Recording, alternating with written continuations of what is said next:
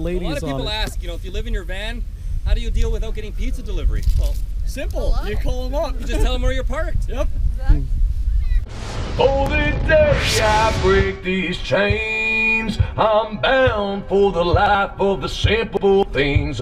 Well, it's official. I got the plates and everything. I'm officially from South Dakota and I'm all registered there and everything.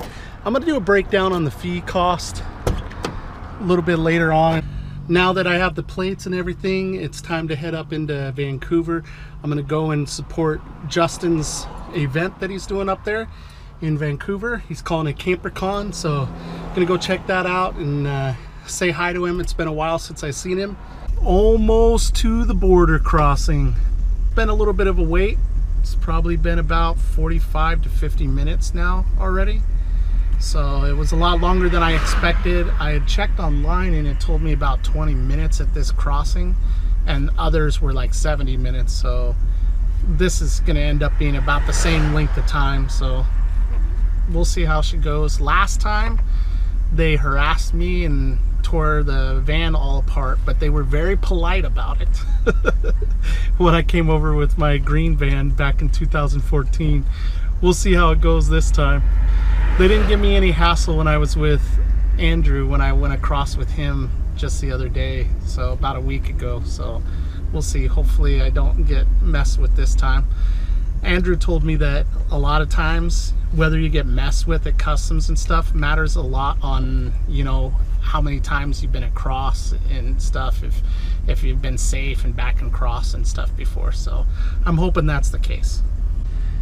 Well, it's been an hour and 10 minutes and still waiting on getting over there to the border crossing. It's been a while. At least I'm getting close now. This time around, the experience was about 10,000 times better. I got asked just a handful of questions, and then I was told to go ahead and come in. I let them know I was only going to be here till Monday and stuff, so they were a lot more cool. They just shone a flashlight in the back for a little bit and then let me in. I don't know if you guys can see it, but I always think this is just gorgeous. I'm heading over the Portsmouth Bridge right now, on my way into actual Vancouver. I'm about ready to pass the suburb of Burnaby, and then I'll be into Vancouver. I was kind of heading over to North Van, but I just got a message from Justin that he's back at the beach, so I might end up heading to the beach. Oh yeah, you saw the video of my last one, yeah. Because I took that van to the camp, I think it was the first campercon. Okay. The one at, it was at Peace Arch. Ah. It was the one where somebody made a cape that was like Canada on the outside, and then when you sliced it open, it was the American flag on the inside. That's cool. That's too cool. And he made it in his motorhome. I can't remember That's his too name. cool. Yeah, it was a really fancy cape. It was cool. That's so awesome. That guy had to have been a baker. No, he had like a real oven. He could have been, maybe. The Road Pro Bake Off. There you go. Oh, the YouTube channel. That would be awesome. The Road Pro Bake Off channel. You know what I do? I love that. I like how Sam gave me a cone. I feel very official. I know. That's because you are now. Canadians paying this time. Yeah. Thanks, Justin. I'm paying in Canadian dollars. Everybody around here. Monopoly money? RVers. No. And we're having good times. With our Monopoly money, as these guys here call it. Funny pictures of ladies on it. What are y'all thinking?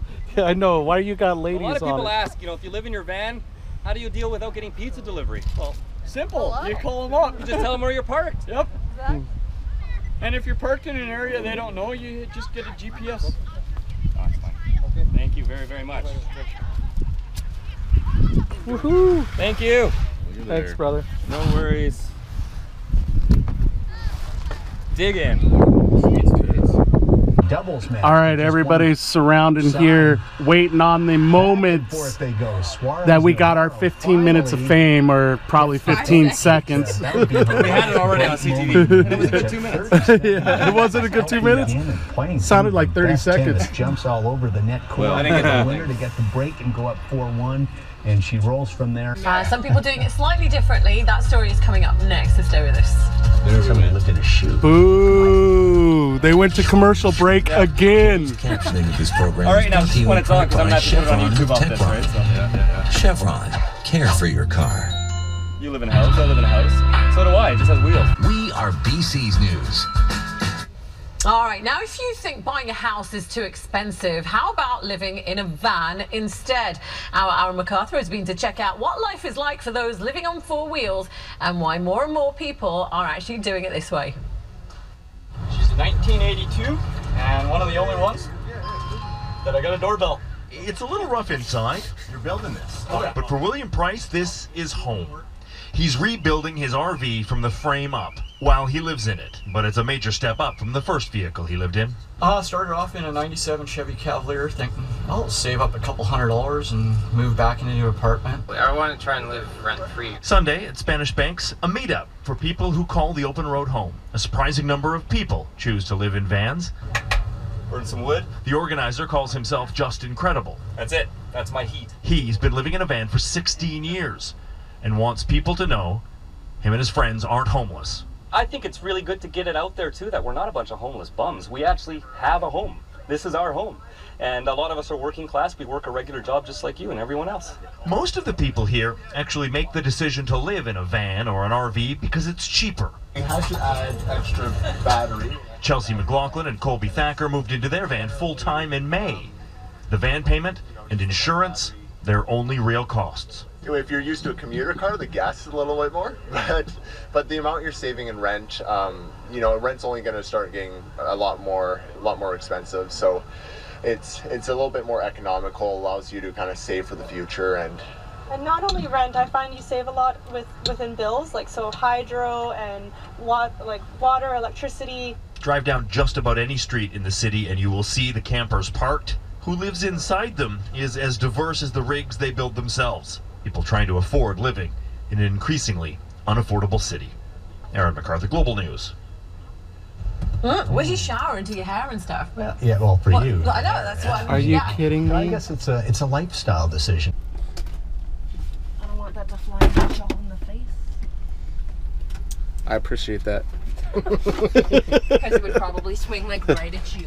Dave over here from up north of 60, he's flexing and showing off his boobies over here. No, I'm trying to look at my sunburn. Look Sure. That's what they all say when they get caught. Good morning, everybody. It's nice waking up to the bay here with the mountain backdrop. It was a great event. There's a handful of us left right now, and we're getting ready to head over and enjoy some bonds on Broadway.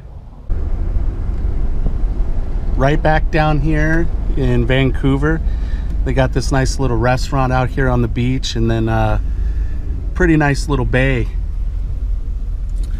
I had a great time over here, and it's now time to head back into the States. I'm gonna go and hang out with a high school buddy of mine back in my hometown. I'll show you guys a little bit around there when I get back in there. There goes Justin's ride. He caught back up with me.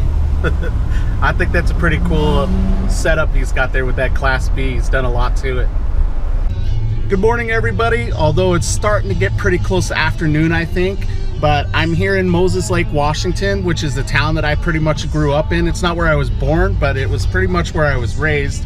And I'm here with my best friend from high school, Mike. Want to say hi? Hello. I don't know if Mike wants to be a YouTube star or not, though. No. Okay, so I'm over here and sitting right in front of Bob's, and Mike's already headed in real quick.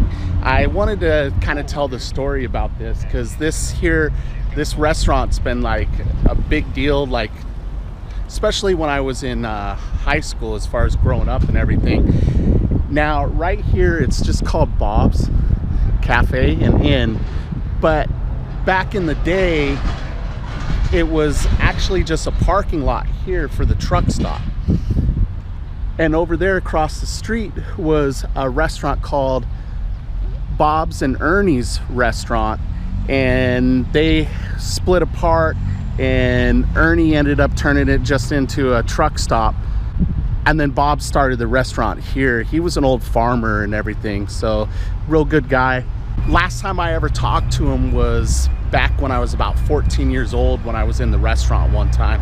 But he was a pretty good old guy, and I guess he still frequents coming into the restaurant. This here cinnamon roll, they used to be even bigger than this, but this was a big deal here at Bob's. I'm hearing that it might not be as good as it used to be, so Mike and I are gonna share it. Get out there, connect with people, live your big story, and make sure you do something every single day to reduce world suck. Peace, guys. It's been a long day without you, my friend, and I'll tell you all about it when I see you again. We come a long way from where we began. Oh, I'll tell you all about it when I see